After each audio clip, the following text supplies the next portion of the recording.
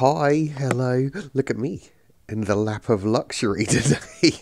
I've got an empty house, so I thought, well, I might as well make the most of it. Look at me, curled up with a book, stereotypical book reading, in the comfy chair as well. Whew.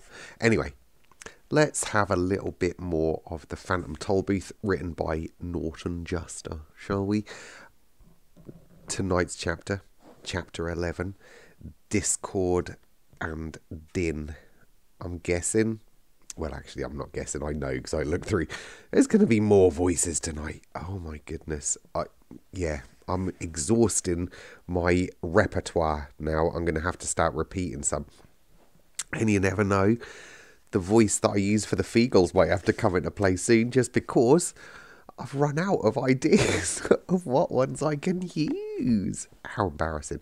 Anyway, let's have a look. If you remember last night, Milo was looking after the orchestra for Chroma, wasn't he? The conductor Chroma. And they played the orchestra for all of the colours, for dawn, for afternoon, for morning, for night. And Chroma was asleep. So Milo was looking after the orchestra, of course. But let's have a look. We'll pick it up from there and we'll see how we get on tonight. You ready? Here we go. One by one the hours passed, and at exactly 5:22, by Tock's very accurate clock, Milo carefully opened one eye and in a moment the other. Everything was still purple, dark blue and black, yet scarcely a minute remained to the long quiet night. He stretched lazily, rubbed his eyelids, scratched his head and shivered once as a greeting to the early morning mist. I must wake Chroma for the sunrise, he said softly. Then he suddenly wondered what it would be like to lead the orchestra and to colour the whole world by himself. The idea whirled through his thoughts until he quickly decided that since it couldn't be very difficult, and since they probably all knew what to do by themselves anyway, and since it did seem a shame to wake anyone so early, and since it might be his only ever chance to try, and since the musicians were already poised and ready, he would. But just for a little while. And so, as everyone slept peacefully on, Milo stood on tiptoes, raised his arms slowly in front of him and made the slightest movement possible with the index finger of his right hand. It was now 5:23 a.m. As if understanding his signal perfectly, a single piccolo started a single note. Off in the east, a solitary shaft of cool lemon light flicked across the sky. Milo smiled happily and then cautiously crooked his finger again.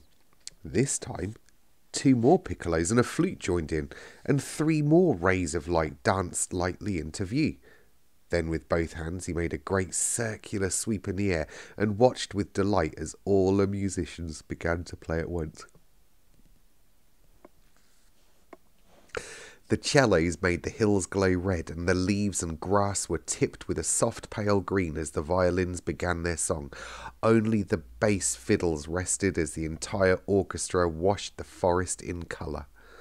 Milo was overjoyed because they were all playing for him, and just the way they should. Won't Chroma be surprised? He thought, signalling the musicians to stop. I'll wake him up now. But instead of stopping, they continued to play even louder than before, until each colour became more brilliant than he thought possible. Milo shielded his eyes with one hand and waved the other desperately, but the colours continued to grow brighter and brighter and brighter until an even more curious thing began to happen. As Milo frantically conducted, the sky changed slowly from blue to orange and then to a rich magenta red. Flurries of light green snow began to fall, and the leaves on the trees and bushes turned a vivid orange. All the flowers suddenly appeared black. The grey rocks became a lovely soft chartreuse, and I've never said that word in my life. And even peacefully sleeping Tock changed from brown to a magnificent ultramarine. Nothing was the colour it should have been, and yet the more he tried to straighten things out, the worse they became. I wish I hadn't started, he thought unhappily as a pale blue blackbird flew by. There don't seem to be any way to stop it. He tried very hard to do everything just the way Chroma had done, But nothing worked. The musicians played on faster and faster, and the purple sun raced quickly across the sky. In less than a minute, it had set once more in the west, and then, without any pause, risen again in the east. The sky was now quite yellow, and the grass a charming shade of lavender. 7 times the sun rose and almost as quickly disappeared as the colours kept changing. In just a few minutes, a whole week had gone by. At last the exhausted Milo, afraid to call for help and on the verge of tears, dropped his hands to his sides. The orchestra stopped. The colours disappeared, and once again it was night. The time was 5:27 a.m. "Wake up, everybody! Time for the sunrise!" he shouted with relief, and quickly jumped from the music stand. "Oh, what a marvellous rest," said Cromer, striding to the podium. "I feel as though I've slept for a week. My, I see we're a little bit late this morning. I'll have to cut my lunch hour short by 4 minutes now." He tapped for attention, and this time the dawn proceeded perfectly. "You did a fine job," he said, patting Milo on the head. "Some day I'll let you conduct the orchestra all by yourself." Tok wagged his tail proudly, but Milo didn't say a word, and to this day no one knows of the lost week but the few people who happened to be awake at 5:23 a.m. on that very strange morning. "We'd better be getting along," said Tok, whose alarm had begun to ring again, "for there's still a long way to go." Cromer nodded a fond goodbye as they all started back through the forest, and in honour of the visit he made all the wildflowers bloom in a breathtaking display. I can't remember his voice. "I'm sorry you can't stay long." I'm sorry you can't... Gosh, I've forgotten Alex's voice. "I'm sorry you can't stay longer," said Alex sadly. "There's so much more to see in the forest of sight." That's better. "But I suppose there's a lot to see everywhere, if only you keep your eyes open." They walked for a while, all silent in their thoughts, until they reached the car, and Alec drew a fine telescope from his shirt and handed it to Milo. "Carry this with you on your journey," he said softly, "for there is much worth noticing that often escapes the eye. Though through it you can see everything from the tender moss in a pavement crack to the glow of the farthest star. And most important of all, you can see things as they really are, not just as they seem to be. It's my gift to you." Milo placed the telescope carefully in the glove compartment and reached up to shake Alec by the hand. Then he stepped on the starter and, with his head full of strange new thoughts, drove out at the far end of the forest. The easy rolling countryside now stretched before them in a series of dips and rises that leaped up on one side of each crest and then slid gently down the other in a way that made stomachs laugh and faces frown. As they topped the brow of the highest hill, a deep valley appeared ahead. The road, finally making up its mind, plummeted down as if anxious to renew acquaintance with the sparkling blue stream that flowed below. When they reached the floor of the valley, the wind grew stronger as it funneled through the rocks, and directly ahead, a bright-coloured speck grew larger and larger. "That looks like a wagon," cried Milo excitedly. "It is a wagon, a carnival wagon," seconded Tok, and that's exactly what it was, parked at the side of the road, painted bright red, and looking quite deserted. On its side, in enormous white letters bordered in black, was the inscription, "Cacophonous A. Discord," and below, in slightly smaller black letters bordered in white, was "Doctor of Dissonance." "Cool, perhaps if someone's at home he might tell us how far we got to go," said Milo, parking next to the wagon. He tiptoed timidly up the 3 wooden steps to the door, tapped lightly and leapt back in fright, for the moment he knocked there was a terrific crash from inside the wagon that sounded as if a whole set of dishes had been dropped from the ceiling onto a hard stone floor. At the same time the door flew open, and from the dark interior a hoarse voice inquired, "Have you ever heard a whole set of dishes dropped from the ceiling onto a hard stone floor?" Milo, who had tumbled back off the steps, sat up quickly, while Tock and the humbug rushed from the car to see what had happened. "Well, have you?" insisted the voice, which was so raspy it made you want to clear your own throat. Not till just now," replied Milo, getting to his feet. "Ha ha, I thought not," said the voice happily. "Have you ever heard an ant wearing fur slippers walk across a thick wool carpet?" And before they could answer, he went on in his strange croaking way. "Well, don't just stand there in the cold. Come in, come in. It's lucky you happened to pass. None of you looks well." The faint glow of a ceiling lamp dimly illuminated the wagon as they cautiously stepped inside. Tock first, eager to defend against all dangers, and the humbug last, ready at any moment to run for his life. In between, Milo, frightened but curious. "That's right. Now, let's have a look at you," he said. "Very bad, very bad. A serious case." The dusty wagon was lined with shelves full of curious boxes and jars of a kind found in old apothecary shops. It looked as though it hadn't been swept out for years. Bits and pieces of equipment lay strewn all over the floor, and at the rear was a heavy wooden table covered with books, bottles, and bric-a-brac. "Have you ever heard a blindfolded octopus unwrap a cellophane-covered bathtub?" he inquired again as the air was filled with a loud crinkling, snapping noise. Sitting at the table, busily mixing and measuring, was the man who had invited them in. He was wearing a long white coat with a stethoscope round his neck and a small round mirror attached to his forehead, and the only really noticeable thing about him was his tiny moustache and his enormous ears, each of which was as fully as large as his head. "Are you a doctor?" asked Milo, trying to feel as well as possible. "I am Cacophonous A. Discord, Doctor of Dissonance," roared the man, and as he spoke, several small explosions and a grinding crash were heard. "What does the A stand for?" stammered the nervous bug, too frightened to move. "As loud as possible," came the reply. Two screeches and a bump accompanied his response. "Now, step a little closer and stick out your tongues." "Oh, just as I suspected," he continued, opening a large dusty book and thumbing back the pages. "You're suffering from a severe lack of noise." He began to jump around the wagon, snatching bottles from the shelves until he had a large assortment in various colours and sizes collected at one end of the table. All were neatly labelled: loud cries, soft cries, bangs, bongs, smashes, crashes, swishes, squawks, and miscellaneous uproar.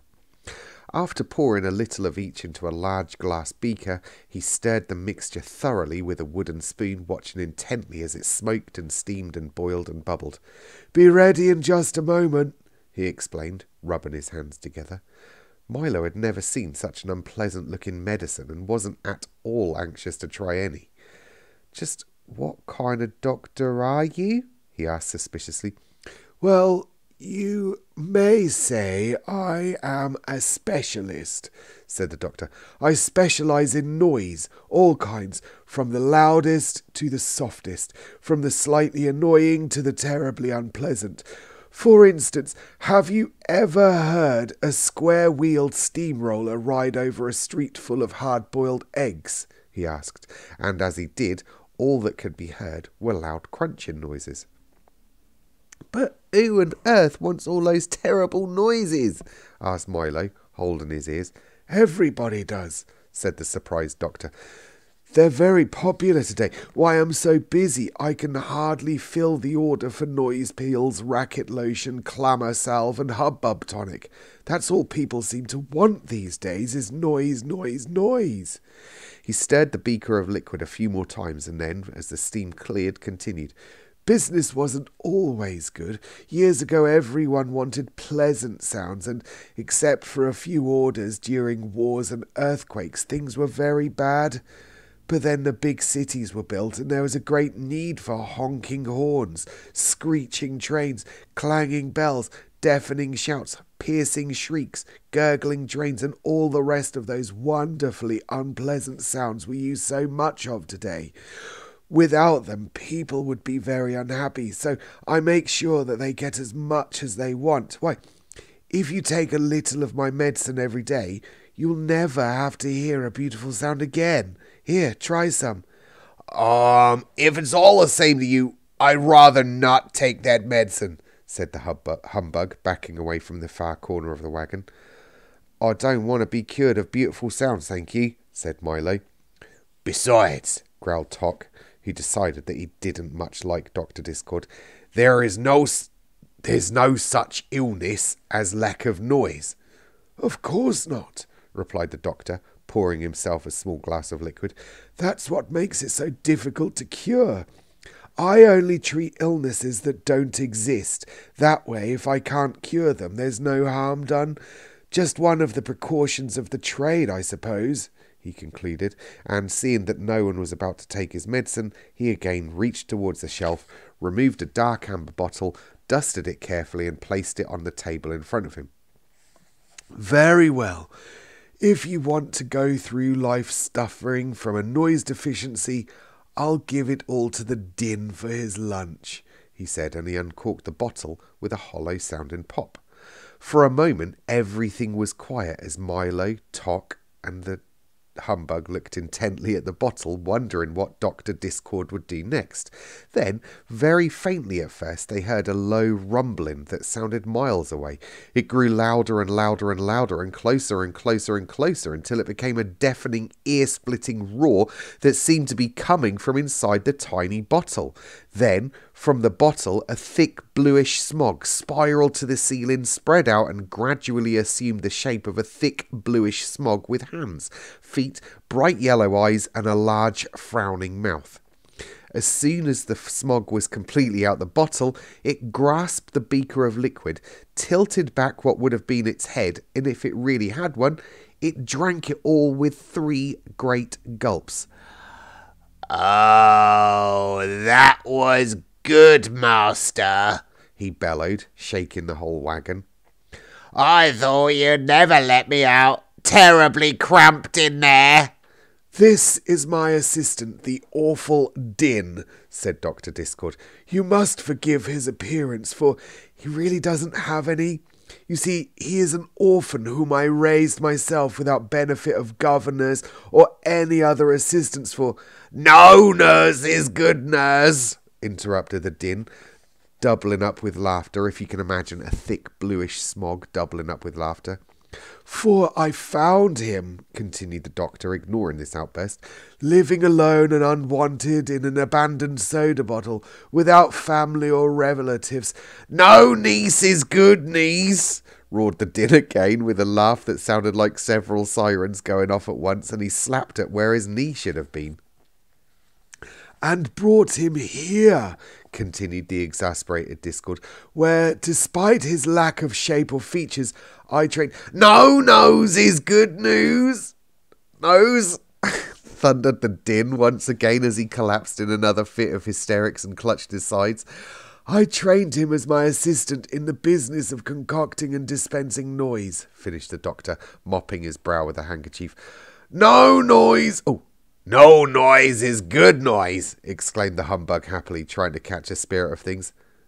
"That's..." "Oh my goodness. That's not funny at all," sobbed the Dynne. He went to a corner and sulked. "What is a Dynne?" asked Milo when he had recovered from the shock of seeing him appear.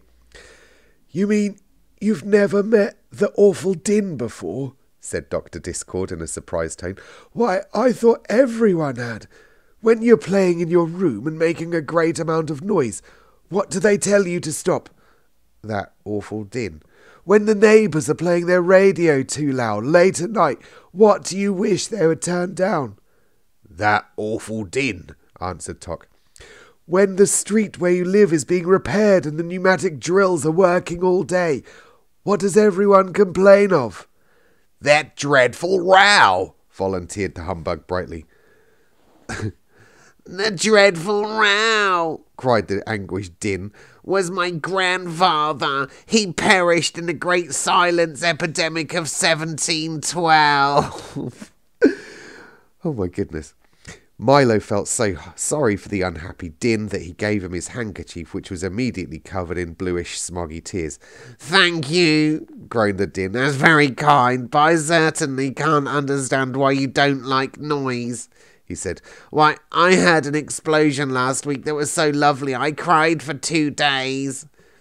The very thought of it upset him so much that he began to sob all over again in a way that sounded almost exactly like a handful of fingernails being scratched across a mile-long blackboard. He buried his head in the doctor's lap. "He's very sensitive, isn't he?" asked Milo, trying to comfort the emotional Dynne. "It's true," agreed Dr. Dischord. "But he's right, you know, for noise is the most valuable thing in the world." "King Azaz says words are the most valuable," said Milo. "Nonsense!" the doctor roared. "Why, when a baby wants food, how does the baby ask?" "He screams," answered the Dynne, looking up happily. "And when an automobile wants petrol, "It chokes," bellowed the Dynne as he collapsed into a fit of uncontrolled laughter. "And what happens when a new day begins?" "It breaks," he gasped joyfully from the floor, a look of utter bliss covering his face. You see how simple it is," the doctor said to Milo, who didn't see it all, and then turning to the tear-stained, smiling Dynne, he remarked, "Isn't it time for you to go?" "Where to?" asked Milo. "Perhaps we're going the same way." "I think not," the Dynne replied, picking up an armful of empty sacks from the table. "for I'm going on my noise collection rounds. You see, once a day I travel through the kingdom and collect all the wonderfully horrible and beautifully unpleasant noises that have been made, pack them in my sacks and bring them back here for the doctor to make his medicines from." "And a good job he does," said Dr. Dischord, pounding his fist on the table. "So, wherever the noise is, that's where you'll find me," said the Dynne with an appreciative smile. "And I must hurry along, for I understand that today there's to be a screech, several loud crashes, and a bit of pandemonium." "And in which direction are you going?" asked the doctor, mixing another brew. "Oh, we're off to Digitopolis," replied Milo. "How unfortunate." "Oh, "How unfortunate," he said as the Dynne shuffled towards the door. "How very unfortunate, for then you must pass through the Valley of Sound." "Is that bad?" asked the perpetually worried humbug. The Dynne paused in the doorway with a look of extreme horror on his almost featureless face, and the door shuddered in a way that sounded very much like a fast-moving freight train being derailed into a mountain of custard. Well, might you ask, for you will find out soon enough," was all he say as he sadly bade them farewell, and the Dynne galloped off on his rounds. Oh my goodness, what a tricky old chapter to read. I feel really exhausted, lightheaded after saying all those voices. Anyway, the next chapter is called The Silent Valley. I hope that it means that there isn't as much voicing going on in the Silent Valley. I'm not going to spoil it yet and have a look. We'll get to that one tomorrow, shall we? All right.